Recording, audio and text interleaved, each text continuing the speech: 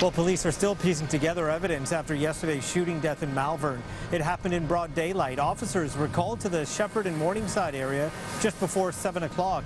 They found a 26-year-old man's body outside a residential complex.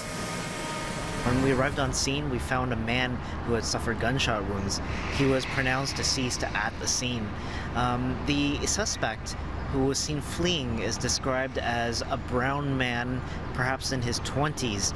He was seen fleeing on McLevin Avenue in what's described as a light-colored four-door sedan. Police have spent some time going door to door to gather clues. Several people said they heard the sound of gunshots. They're asking the public to come forward with any information that could help with the investigation.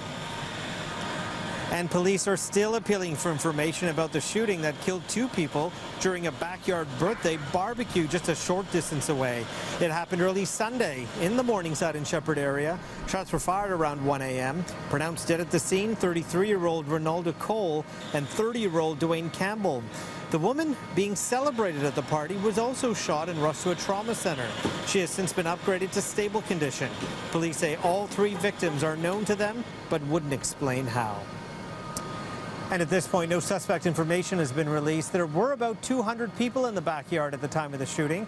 Police hope people who fled for their safety will be getting in touch with them. And they're also looking for security camera video.